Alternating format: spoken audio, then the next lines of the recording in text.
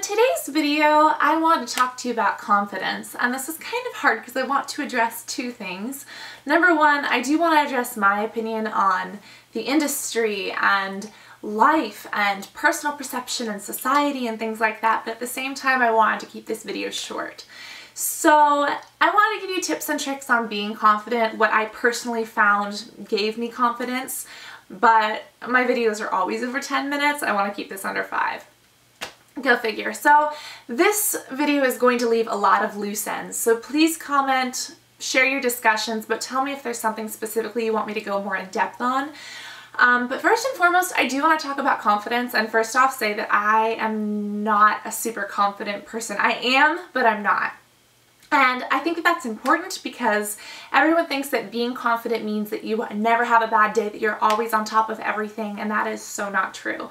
I guess I would consider myself a confident person, but I have very high highs and very low lows.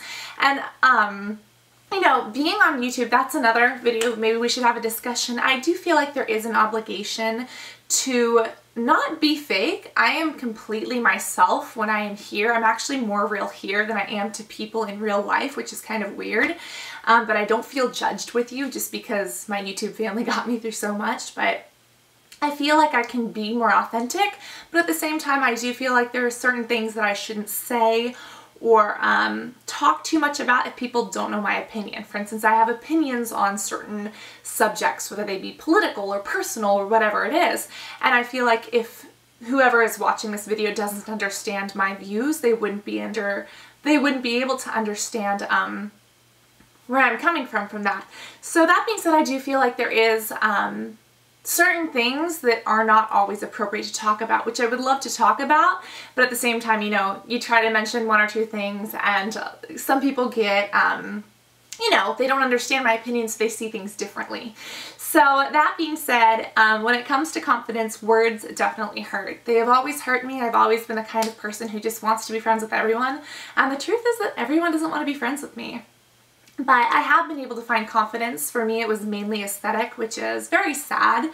But I don't know. I can say that I love myself and I have loved myself, but it's hard.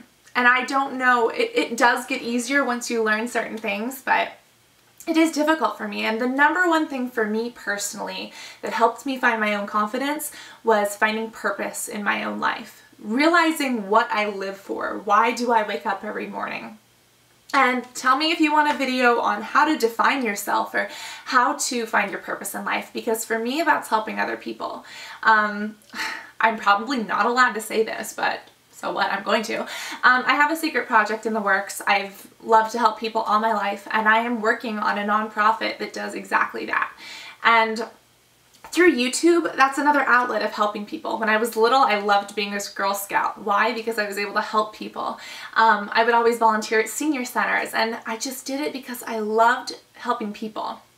And what's weird is that it's totally not a selfish thing, but it's kind of selfish in my mind, which is kind of twisted, and I'll explain why. Because the reason that I love helping people is because of the feeling that I get. So it's kind of selfish in the sense that I'm helping others just for that feeling of just completeness. Like, you know what I mean? Like, when you see that you've made a difference in someone's life, there is nothing more in this world that you can ask for. And if you've ever helped someone to the point that you've changed their life, you know how that feels. And it's just, that feeling is what gives me life. And I definitely believe that God put me on this earth. That's another thing. This is totally, confidence is confidence regardless of what your beliefs are. Like I said, this is just a personal statement. It's late, by the way, so if I'm a little bit slow on my words, I apologize. But I believe that God put me here because I was meant to help people, and I was meant to make this world, or do my best to just spread love and hope and happiness, because those are things that I don't have all the time, but when I do, I know how beautiful they are. And when I can try to help someone else find that, it's just so much more beautiful together. And tying back into confidence, I believe that having confidence is being strong in who you are. Being able to stand up and say, this is who I am. This is what I believe in. This is what I represent.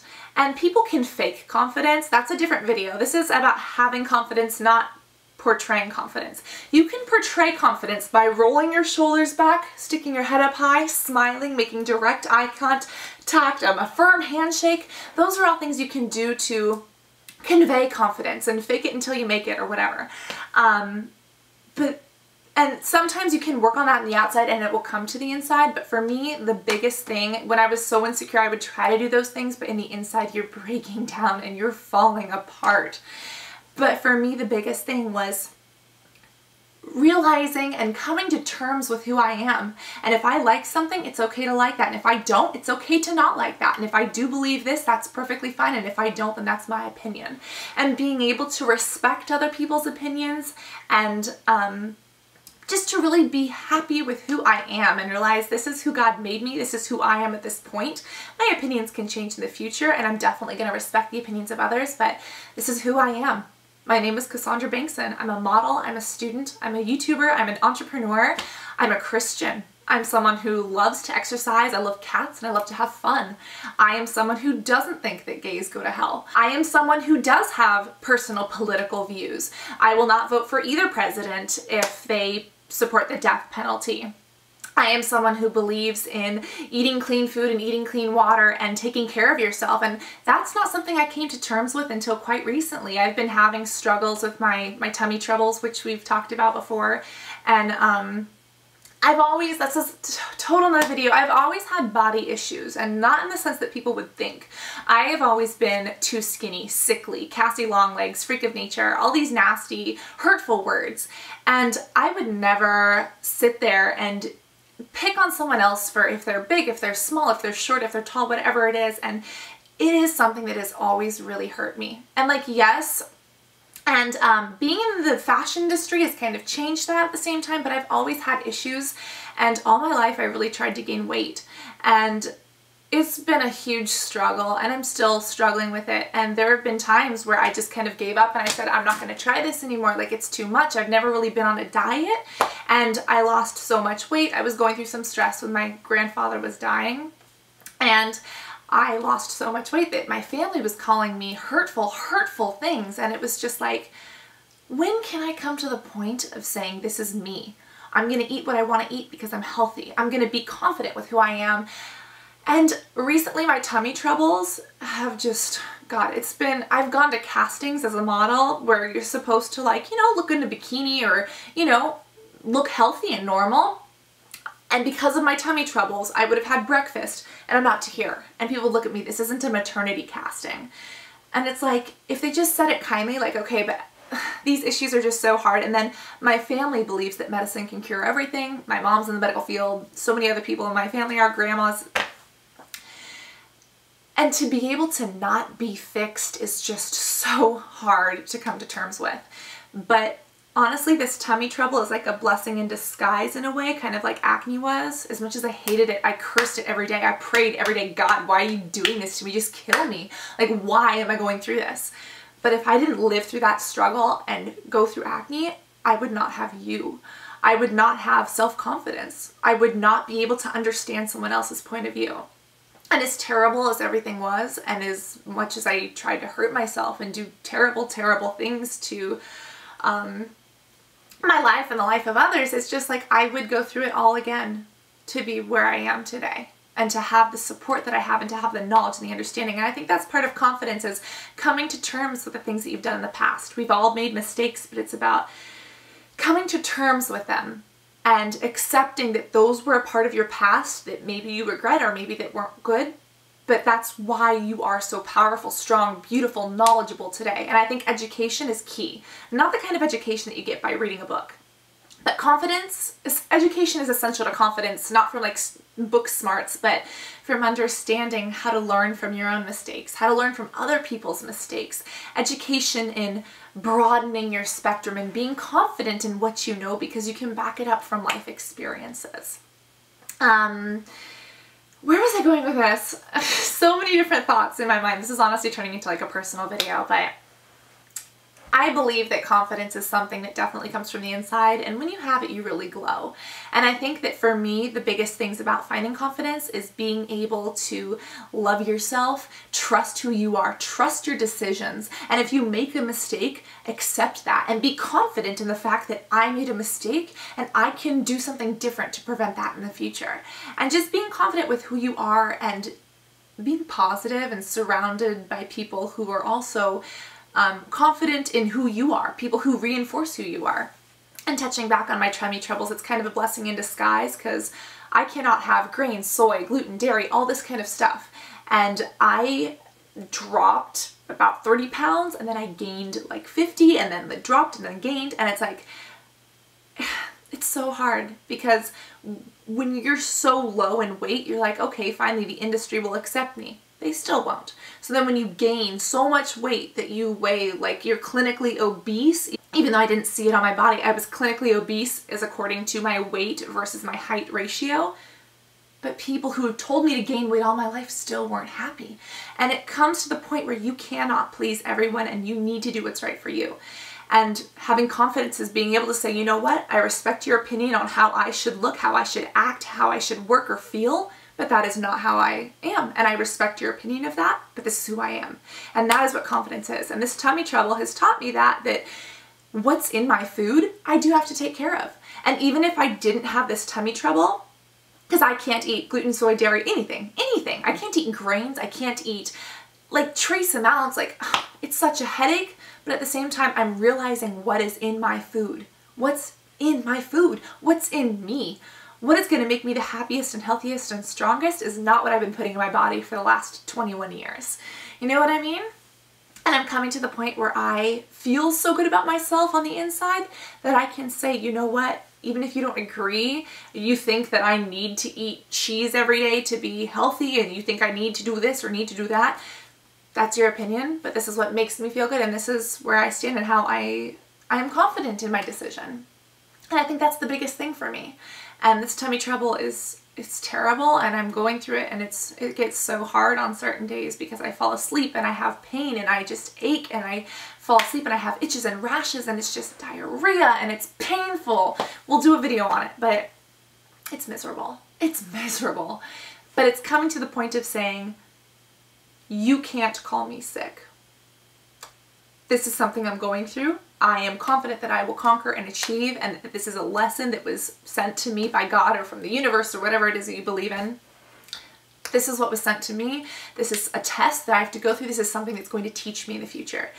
And your opinion is your opinion, but this is what's right for me. And I think that that's what confidence is. I think that knowing who you are, and if you don't know who you are, coming to terms with who you are. What makes you feel amazing? What makes you feel good? Try like an exercise, like for the next, like, I don't know, 6 months, write down at the end of every day the things that you cannot live without or that you want the most. Let's say it's Monday, you really, really, really want that person to like you or call you back. You really want to get a good test score. That's like the most important thing in your life right now. God and family and friends and your cats and this new pair of shoes. Those are the 7 most important things in your life right now. Next day. You realize you didn't really care about that person. You just really, really, really still want those shoes and you want God and family and friends and this and that. And then, 2 weeks later, you really, really, really want to be able to go on that vacation. You really, really, really want to have that opportunity at work or at school. You really, really, really want to get that part or get that opportunity. Whatever it is. And the things that will make you the most happy in life is succeeding in this or doing this or being this in 5 years. And have 6 months. Look at every single thing and tally them up and see what never goes away. And for me, that was God, my friends and my family, and helping others. And I realized those are the 3 things that I live for. And those, like, I want to walk high fashion runways, even though I don't have exactly the perfect measurements for it. That's something I want so bad. But if I never did it, I would be okay. As long as I had God, family, and helping others to fuel my passion and my happiness, I would be okay. Even though it's something I want so bad. Even though I want those shoes so bad, or I want that test score so bad. I want that degree from Stanford as a dermatologist so bad. If I don't get it by the end of my life, It would be sad, but I would be okay. And finding out those little things that mean a lot to you versus what you actually need versus that guy or that girl, like they weren't very important as a friend or as a relationship. You know what I mean? Where at one point on one day, it seemed like the entire world would have crumbled without them. But it's about figuring that out, and it takes time, but finding out who you are and declaring to the world, this is who I am and this is what I stand for.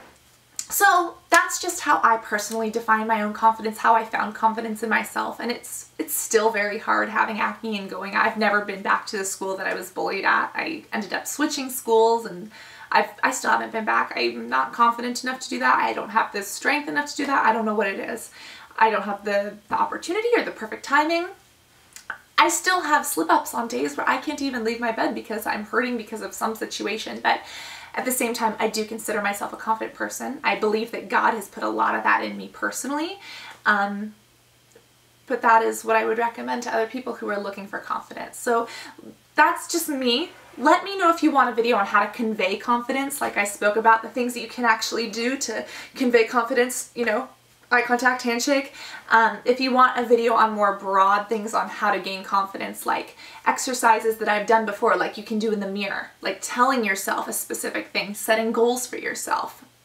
Because that's very different than how I've found my personal confidence. There are definitely things that I did. I looked at myself, and as hard as it was, I said to myself in the mirror, Cassandra, you have acne, but that does not stop you. You are still beautiful. And even now, those words are so hard to say, but that gave me so much confidence. Or Cassandra, you can conquer this. There are exercises you can do. So let me know if you want a video on exercises, a video on ways to convey it, a video on tummy troubles, a video on the industry and my personal body image and how I've had to deal with that ever since ever. Because you can never please everyone. But like I said, 5 to 10 minute video, that just didn't happen. But either way, I hope that this helps you and gives you just a little bit of insight. So check the bottom tab for other linked videos, and of course leave your comments so that we can talk. And talk to me on Twitter, Instagram, and Facebook, because it is honestly easier than YouTube comments just because of the way Google Plus is set up. Everything is under either Sincerely Cass 11 or Diamondsandheels14. So I love you guys. I really do hope that this gave you something, if not just more than an insight on what I feel and the way I think. But I love you guys so much, and I cannot wait to talk to you all in the next video. Love you guys. Bye.